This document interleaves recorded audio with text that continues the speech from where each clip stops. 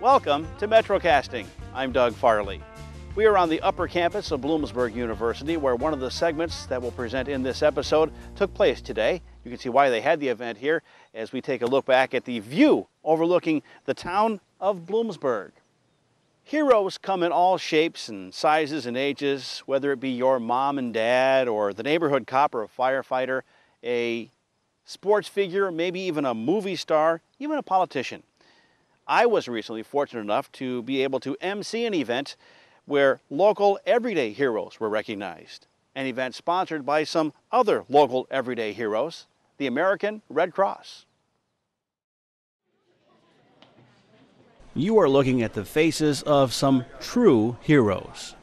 Each of these people went beyond the normal call of duty or put their own safety at risk to help save someone else. Their courage, kindness, and quick thinking exemplify the best part of humanity, and the American Red Cross wanted to honor them for their selfless acts. I think that every act that these heroes performed fits into the Red Cross mission. And for us, it's a Red Cross event that really is focused on them doing what we train people to do. You know, we train all of these CPR classes and send people off and never really know if there are any good results from those classes. This is a perfect example of a person who was trained in CPR, AED, using those skills.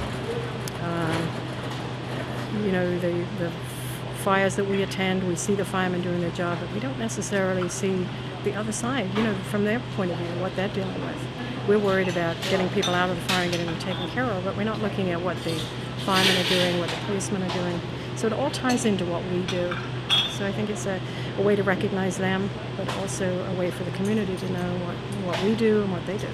Among those honored was school nurse Kimberly Delbo and a teacher, Brent Kelchner, who could not be at the ceremony. Their quick actions brought 8th grade Southern Columbia student Kylie Thomas back from the brink of death after she collapsed from heart failure at her desk during class. I was sitting in my office, it was around 2 o'clock, and I got a call from the teacher, Kim, I need you up here in room 200 and some now, click.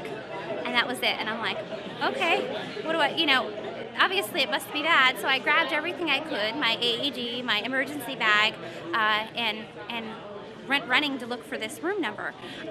When I got there, I saw the child was unresponsive and obviously needed to do something. So the first thing I think I did was pray over the child and ask God for his help. And he helped. So I'm very thankful, humbled. I was horrified. I mean, we had just seen her that morning before she got on the bus, and she was getting dressed and arguing about, oh, what am I going to wear? You know, I have to have this or that on, you know, that kind of stuff. The typical teenager type stuff. And I got a phone call then about 1:30, 2 o'clock in the afternoon that they had called Lifeline for her, and I was horrified.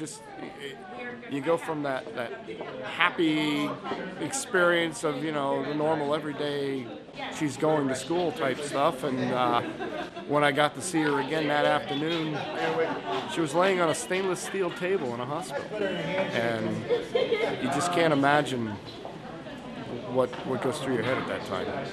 During her acceptance speech, Kimberly explained that her training in using an automated external defibrillator as well as CPR is what really made the difference. Being trained in CPR and AED use has the opportunity to save a life.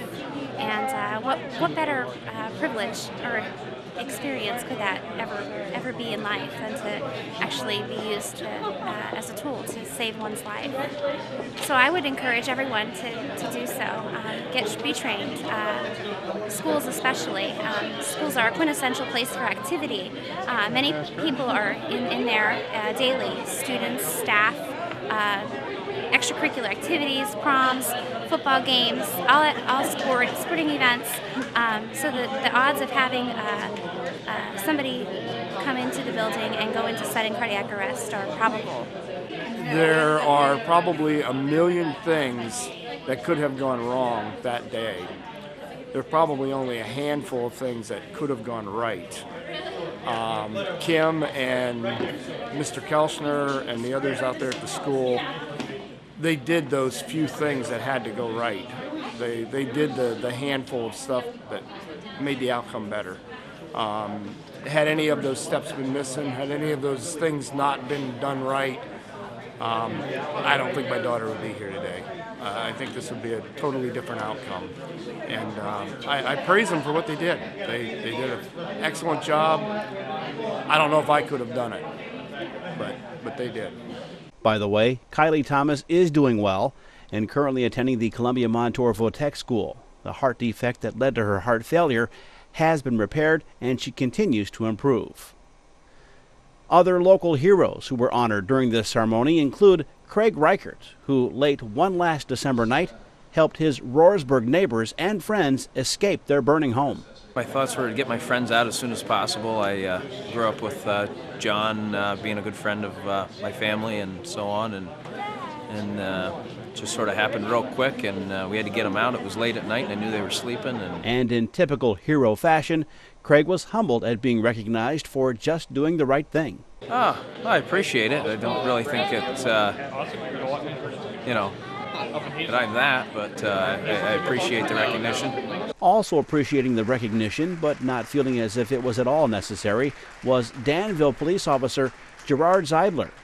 His actions during an attempted jewelry store robbery in Danville helped keep store employees safe and helped lead to the capture of the robbers. To be honest, there wasn't a whole lot going through my mind as I initially reacted. It wasn't until I was in the store and confronted with the armed robbers that I recognized the danger of the situation I was in. It was terrifying, actually, to think that somebody was actually had the potential to shoot you. It's something you don't soon forget. He told us it was great to be recognized, but that he really was just doing his job. I'm just a guy with a job. It just happens to be a different type of job than a lot of people. They call it duty. I felt like I had to do it.